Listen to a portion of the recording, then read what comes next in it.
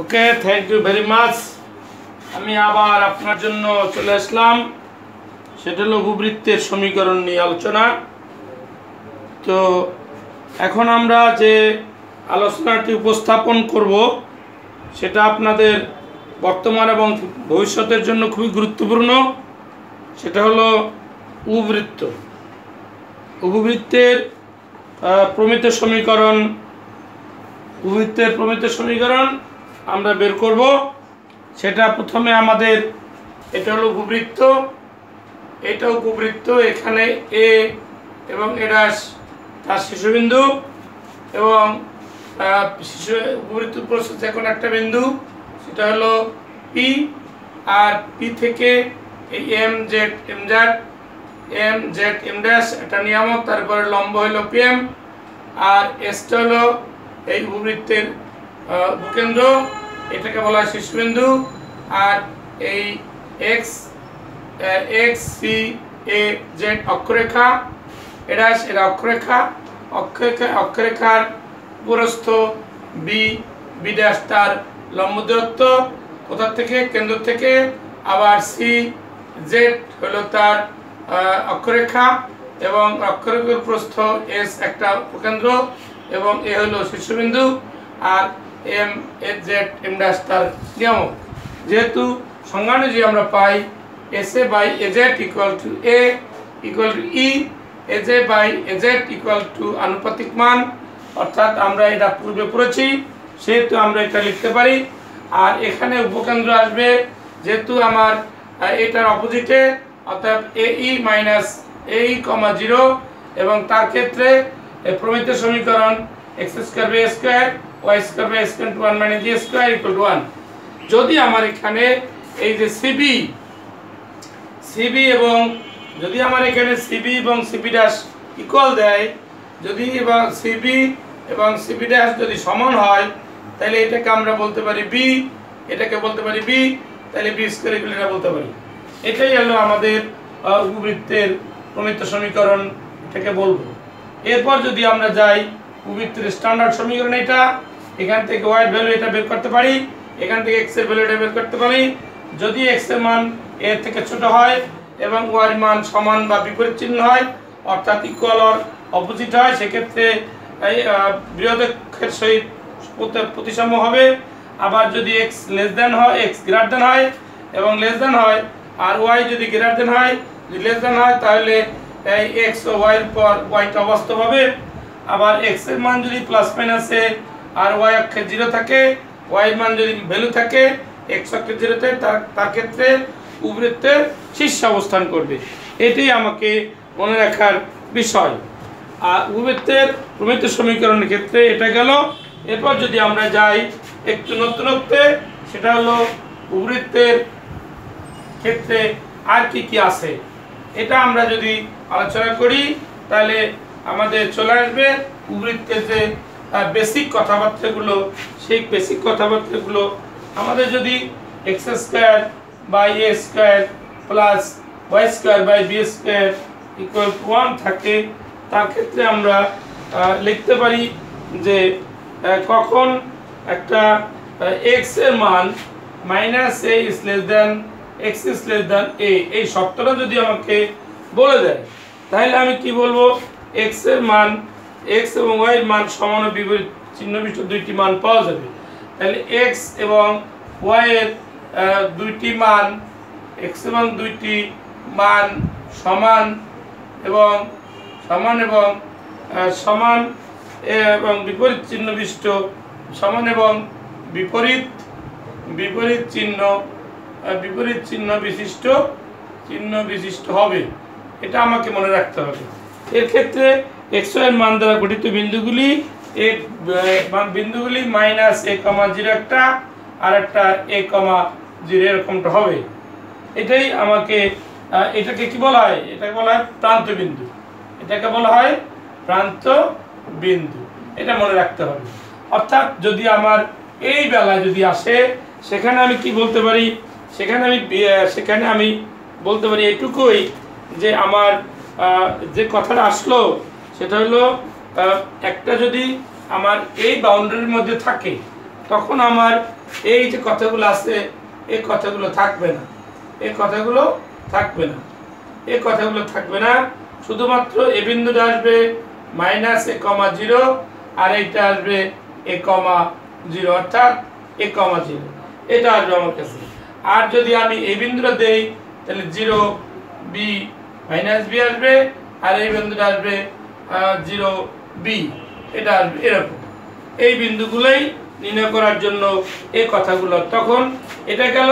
তখন এই রেখাটা যদি -b ≤ y থাকে, এটা থাকে, তার ক্ষেত্রে একটা হবে -a,0 আর একটা আসবে b,0 এটা আসবে। এই ক্ষেত্রে আমাকে মনে রাখতে হচ্ছে এই ফিগারটা আমার a এবং এটার সাথে প্রান্তবিন্দুদ্বয় এবং বিটার সাথে প্রান্তবিন্দুদ্বয় কার এই উপবৃত্তের ক্ষেত্রে, অর্থাৎ এই উপবৃত্তের ক্ষেত্রে। তাহলে এখানে সবসময় খেয়াল করতে হবে এটা বড় b এর ক্ষেত্রে, এটি আমাকে মনে রাখার বিষয়।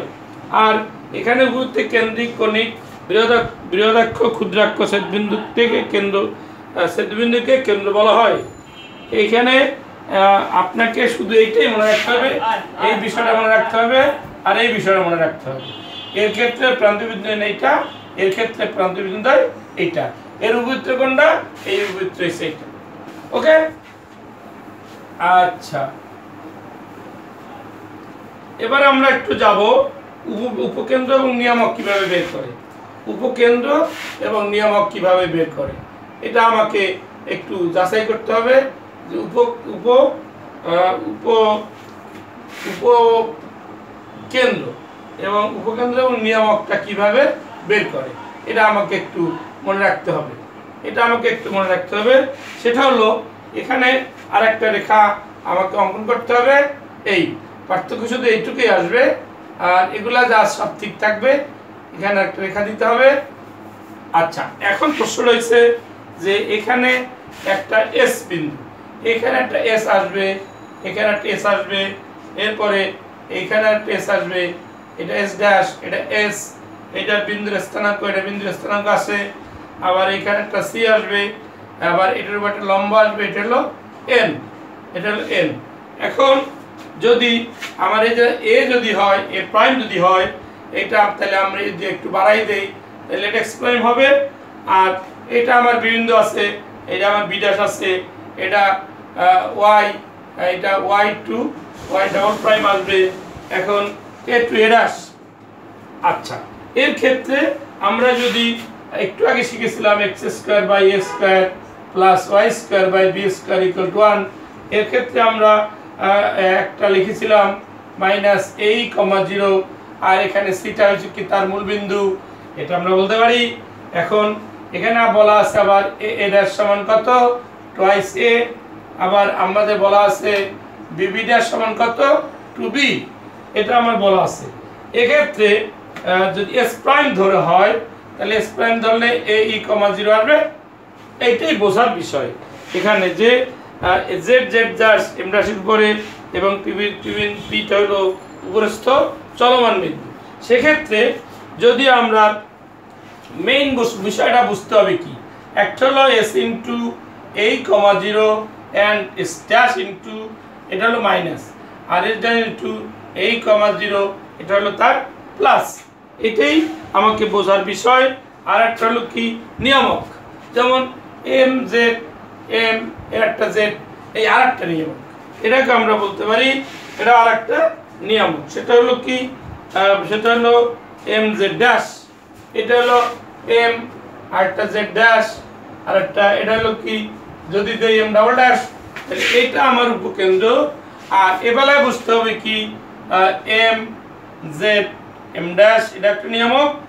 আর এটা যদি আপনার নিয়ামক হয়ে থাকে তার ক্ষেত্রে আপনাকে খেয়াল করতে হবে যে m z এটা নিয়ামক, আর একটা হলো যদি এটা না দিই একই কথা, আর একটা হলো m z dash m dash m dash এবং m ড্যাশ, এই দুইটাই আমার এখানে নিয়ামক হিসাবে কাজ করতেছে।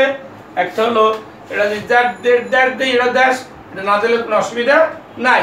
তাহলে আমার এক্ষেত্রে এটাও যাবে এইটাও নিয়ামক, এটাও নিয়ামক। এর ক্ষেত্রে আমি বলতে পারি এটা নিয়ামক, এটাও নিয়ামক। এই নিয়ামকের সমীকরণগুলো কি?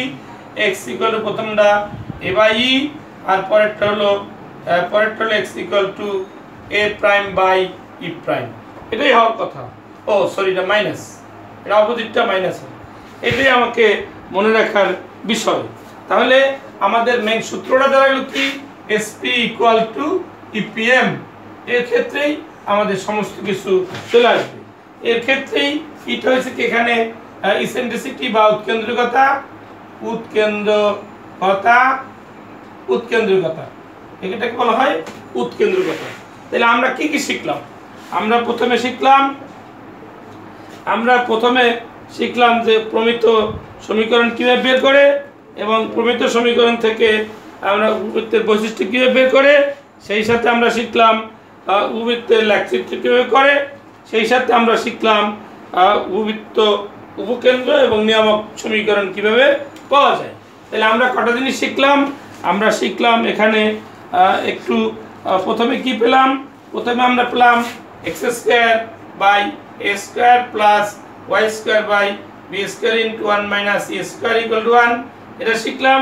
এখান থেকে আমাদের প্রমিত সমীকরণ শিখলাম, অর্থাৎ এইটা গেল 1 নম্বর। এখান থেকে আমরা শিখলাম প্রমিত সমীকরণের বৈশিষ্ট্য এখানে শিখলাম আমরা বৈশিষ্ট্য। সেটা এরপরে কি গেল? এরপরে গেল তার লেখচিত্র কিভাবে করে, এটা গেল তার বিন্দু কিভাবে বিন্দুগুলো কিভাবে বের করে, অর্থাৎ বিন্দুগুলো কিভাবে বের করে। এরপর আমরা শিখলাম উপকেন্দ্র এবং নিয়ামকের সমীকরণ কিভাবে দরকার। এইটা হলো আমার উপকেন্দ্র এবং এটা হলো আমার নিয়ামকের সমীকরণ।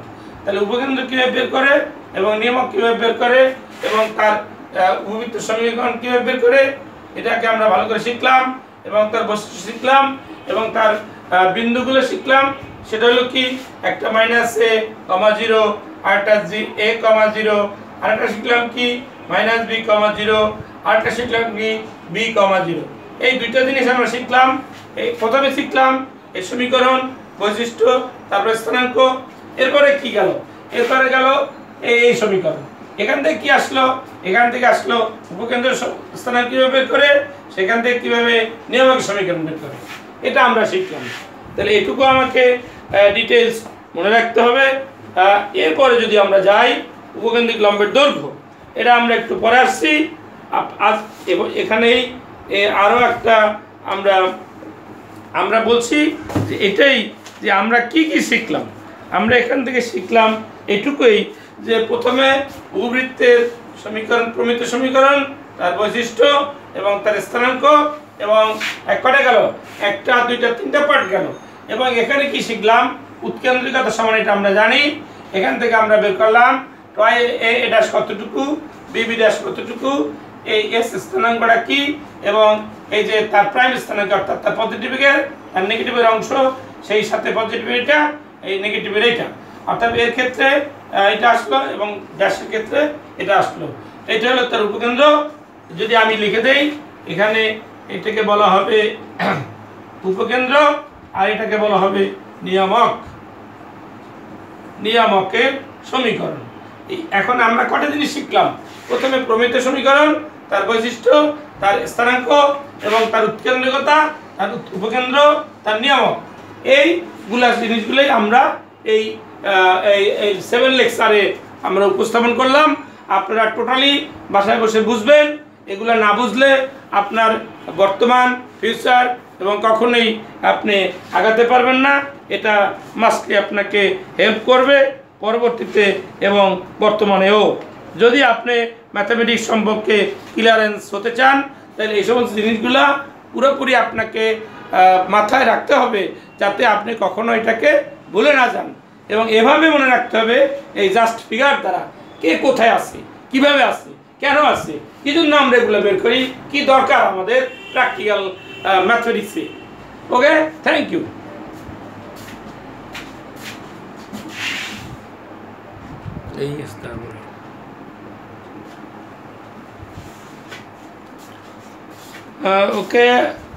Okay thank you very much.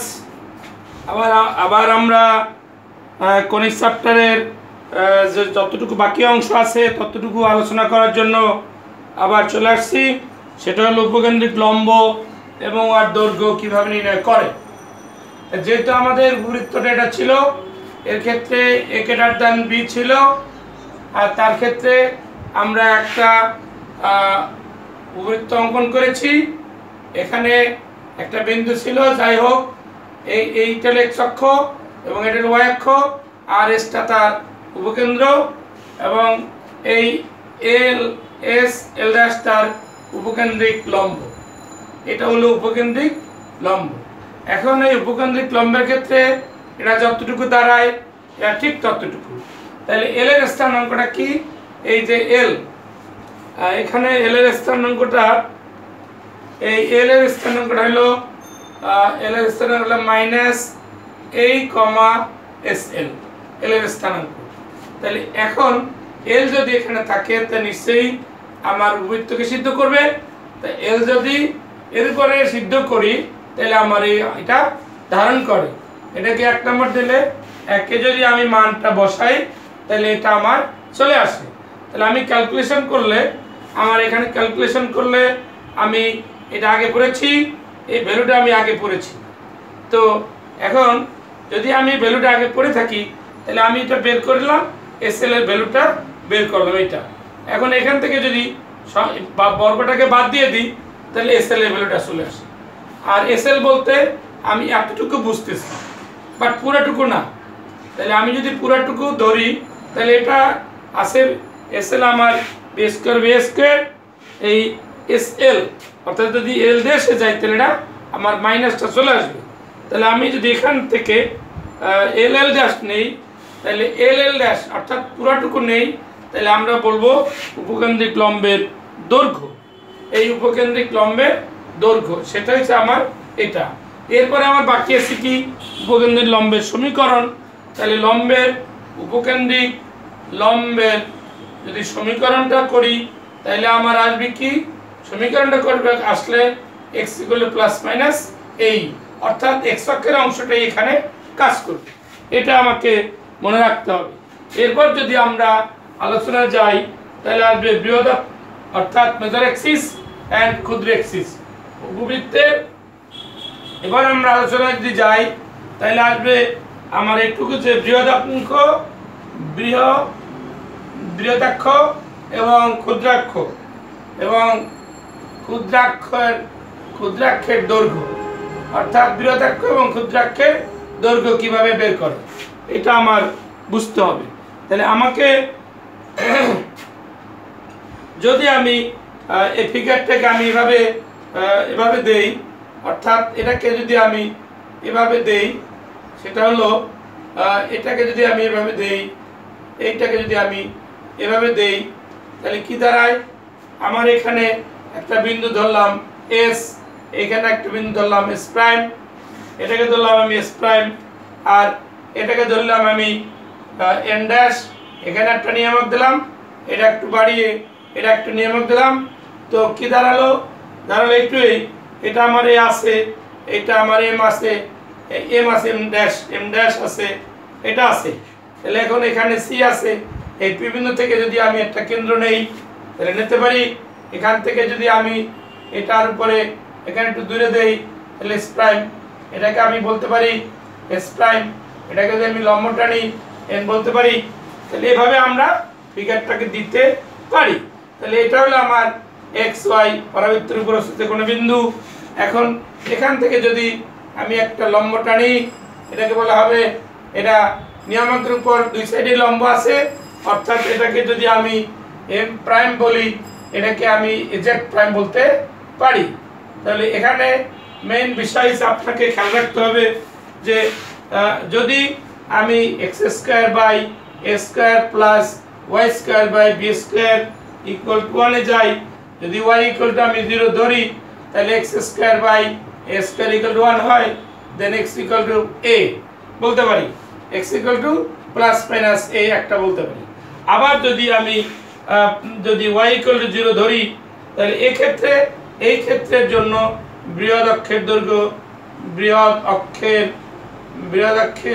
দৈর্ঘ্য বৃহদক্ষের দৈর্ঘ্য আমরা লিখতে পারি টুয়াইস এ, অর্থাৎ বৃহদক্ষের দৈর্ঘ্য আমরা টুয়াইস এ লিখতে পারি। কিভাবে লিখতে পারি? আমাদের এ ড্যাশ, আমাদের এ ড্যাশ, আমাদের এটা হলো এ ড্যাশ, এটা হলো এ ড্যাশ, তাহলে এই এতটুকু হইছে আর এতটুকু হইছে এ ড্যাশ, তাহলে আমরা দুটোকে যদি একটা হলো এসি আর একটা হলো সি ড্যাশ, এটা যদি আমার টোটালটা যদি এ হয়, এটা হবে এ ড্যাশ, এটা দুইটা যোগ করলে আমরা একই ভ্যালু পেতে পারি। এই জন্য আমরা বলা হয় a dash equal বৃহদৈর্ঘ্য a dash. আবার যদি আমরা x ইকুয়াল টু 0 নেই, তাহলে y square by b square equal to 1, that means y equal to plus minus b পাবো, এটা আমরা পাবো। যেমন এটা আমরা পেলাম, ঠিক এর অর্থেও আমরা এটা পাবো। তাহলে তার ক্ষেত্রে ক্ষুদ্রাক্ষের দৈর্ঘ্য, ক্ষুদ্র অক্ষের দৈর্ঘ্যটা কি পাবো? ক্ষুদ্রাক্ষের দৈর্ঘ্য ঠিক একইভাবে 2b পাবো। তাহলে এটাই আমাদের একটা হলো টুয়াইসে আর একটা হলো 2b পাবো। তাহলে এটাও ঠিক একইভাবে আমরা করতে পারি। সেটা হলো কি, আমরা যদি এটা যদি বিবিন্দু দেই, তাহলে এটা সিবি, এটা বি ড্যাশ হবে। তাহলে একটু যদি আমার বি হয়, এটিও বি হবে, ওই অর্থে আমরা ওটা বলতে পারি। যদি আমি সি এর কেন্দ্রটা ধরে ওবি ধরি, তাহলে আমার আসবে কি, ওবি যতটুকু ছিল, অর্থাৎ আমার এখানে এটাই ধারণ করবে যে ওবি যতটুকু ছিল ঠিক ততটুকুই আমার এখানে ওবি, অর্থাৎ ওবি যদি বি হয় ইকুয়াল টু বি ড্যাশ হবে। তাহলে দুইটাকে যদি আমি যোগ করি, তাহলে তো আমি বিবি ড্যাশ পাবো, অর্থাৎ বিবি ড্যাশ মানে বিবি ড্যাশ অর্থ B plus B equal to 2b। তাহলে আমি এই ক্ষুদ্র অক্ষের দৈর্ঘ্য পেলাম, আবার এই বৃহৎ অক্ষের দৈর্ঘ্য পেলাম। ঠিক বৃহৎ অক্ষর হইলে আমার এটা x অক্ষ আর y ডেল ওইটা, যেহেতু আমরা পড়েছি a গ্রেটার দেন b, অতএব এই অক্ষটা বড়, বি অক্ষটা ছোট, এটি আমাদের মেইন বোঝার বিষয়। তাহলে এবার থাকলো কি, তাহলে আমাদের থাকলো উৎকেন্দ্রিকতা। উৎকেন্দ্রিকতা কিভাবে নির্ণয় করে? আমার কাছে উপবৃত্ত আছে, তার উৎকেন্দ্রিকতা কিভাবে বের করে? উৎকেন্দ্রিকতা বের করে এই কিভাবে, আমার এই ফিগারে আমরা যাব না, আমাদের অন্য ফিগার চলে আসবে। যাই হোক, আমাদের মনে রাখতে হবে যে এটা আমার কাছে আছে উপবৃত্ত। তাহলে আমরা জানি কি, B square by A square equal to 1 minus A square, এটা আমরা জানি। আচ্ছা, এখান থেকে আমরা বলতে পারি কি, এ square equal to 1 minus B square by A square বলতে পারি। তাহলে E equal to plus minus root over 1 minus B square by A square, এভাবে আমরা লিখতে পারি। এটাকে আমরা বলবো উৎকেন্দ্রিকতা বা ইসেন্ট্রিসিটি। আচ্ছা, এর মান অলওয়েজ মনে রাখতে হবে, এইটা এর মান সব সময় এর ভিতরে থাকে, বিধায় সে উৎকেন্দ্রিকতা দেয়। এরপর আমার কি রইল? এরপর আমার হলো উপবৃত্তের নিয়ামক সমীকরণ, আমরা আগে আলোচনা করেছি। এবার যদি আমার কাছে এই সূত্র দেওয়া থাকে এসপি ইকুয়াল টু ইপিএম, এটা আমরা পড়েছি। যদি এটা দেওয়া থাকে, তার ক্ষেত্রে স্ট্যান্ডার্ড ইকুয়েশনটা কি, এসপির ভ্যালু যদি থাকে x minus alpha whole square plus Y minus beta whole square, এটা যদি দেওয়া থাকে, ই তো থাকে, এর ভ্যালু আমরা জানি কি, এর ভ্যালু আমাদের জানা নেই, এর ভ্যালু বের করতে হয়। অতএব এটার উপরে একটা, যদি এটারে আমরা এভাবে লিখি SP square equal to A square PM তার স্কোয়ার, এভাবে যদি লিখি, তাহলে আমাকে ধারণ করে এটার আমরা জানি কি, এটা আমরা জানি LX plus M Y plus N divide by root over L square plus M square L square plus M square, এটা আমরা জানি। তাহলে এটা যদি আমি এটা এভাবে দিই, তাহলে আমার অঙ্কটা হয়ে যায়। তাহলে আমাদের মনে রাখতে হবে যে উপবৃত্তের যদি উৎকেন্দ্রিকতা, অর্থাৎ উপবৃত্তের ক্ষেত্রে আপনার উপকেন্দ্র দেওয়া আছে, এস দেওয়া আছে, নিয়ামক দেওয়া আছে, এস দেওয়া, উপকেন্দ্র দেওয়া আছে, নিয়ামক দেওয়া আছে এবং উপকেন্দ্র দেওয়া আছে, উপকেন্দ্র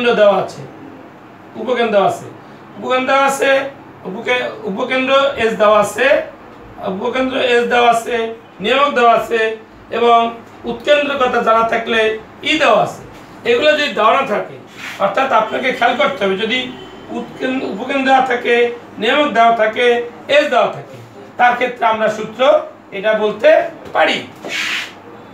আমি আবারও যাই, যদি আমার কাছে উপকেন্দ্র দেওয়া থাকে, নিয়ামক দেওয়া থাকে, উৎকেন্দ্রিকতা দেওয়া থাকে, তার ক্ষেত্রে আমি এই সূত্রটা অ্যাপ্লাই করতে পারি।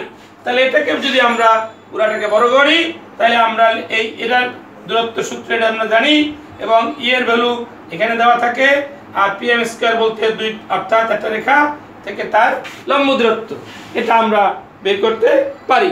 এটাকেই আমরা উপবৃত্তের সাধারণ সমীকরণ বলবো। এটাই আমাদের মুখ্য বিষয়। এরপরে আপনাদের আর তেমন কিছু সূত্রের মধ্যে নাই, ব্যাখ্যা জাতীয় যে সমস্ত জিনিসগুলো সেগুলো আমি সব কিছু দিয়ে দিছি, শুধুমাত্র একটু বাকি আছে, সেটা আমি দিয়ে দিচ্ছি যাতে আমাদের সূত্রগুলো আজকে এর মধ্যে কমপ্লিট হয়ে যায়। যেমন সরলরেখার উপবৃত্তে স্পর্শক শর্ত, অর্থাৎ স্পর্শক হওয়ার শর্ত, স্পর্শকের শর্ত এবং স্পর্শ শর্ত উহার সমীকরণ, স্পর্শকের সমীকরণ। এটা যদি স্পর্শকের শর্ত এবং সমীকরণ বলা থাকে, তাহলে আপনাকে কি কি জিনিস মনে রাখতে হবে। স্পর্শকের শর্ত বলতে আমি c + √, আমার কাছে a² m² + b² এটা আমার শর্ত লিখতে পারি। এবং যদি লিখি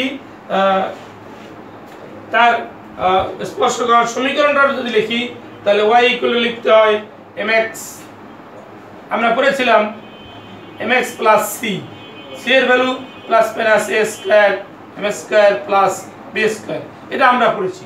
তাহলে এটা হলো কি স্পর্শকের সমীকরণ। এবং যদি বলা হয় স্পর্শকের শর্ত, তাহলে শর্ত এইটা, সমীকরণ এইটা। এরপর যদি বলা হয় স্পর্শক বিন্দু, যদি ট্যানজেন্ট পয়েন্ট বিন্দু বলা হয়, তাহলে আপনি কি লিখবেন, তাহলে আপনাকে এটা একটু মুখস্থ রাখতে হবে, a + m / a² m² + b² √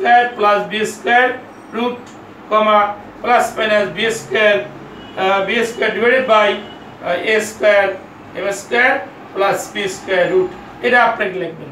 তাহলে আমি কি দাঁড়ালো, তাহলে আমার দাঁড়ালো এটাই যে একটা উপবৃত্তে যদি স্পর্শক কথাটা বলা থাকে, স্পর্শকের শর্ত যদি বলা থাকে এবং সমীকরণ যদি চায়, তাহলে কন্ডিশন এইটা, সমীকরণ এইটা, এবং যদি তার বিন্দুর স্থানাঙ্ক চায় তাহলে এইটা। তাহলে এটা হলো বিন্দুর স্থানাঙ্ক, আর এটা হলো কি সমীকরণ, এটা হলো সমীকরণ, এটা হলো কি শর্ত। তাহলে এভাবে আমরা বিষয়গুলো একটা পর একটা মনে রাখতে পারি।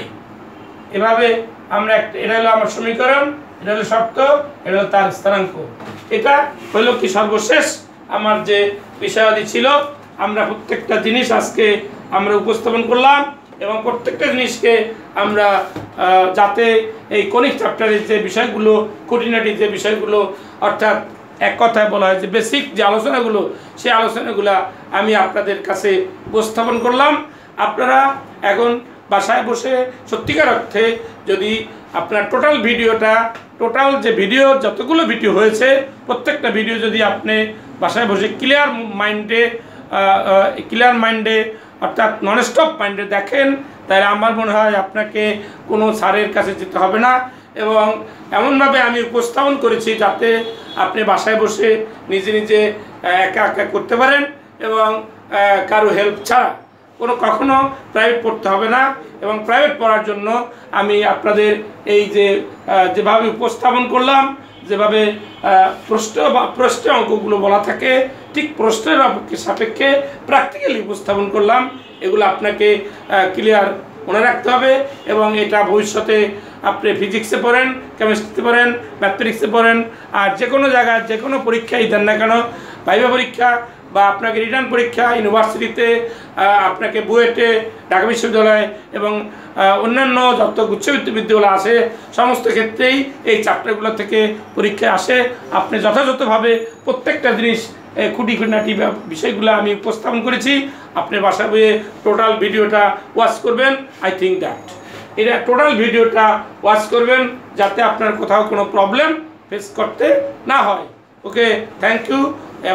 লাস্টলি আমার একটাই সেটা হলো, you watch this video and you have to watch two in your friends and others friend, and besides to in your college any teacher or any brother, then you have to share and subscribe me always. Okay, thanks you and thanks a lot.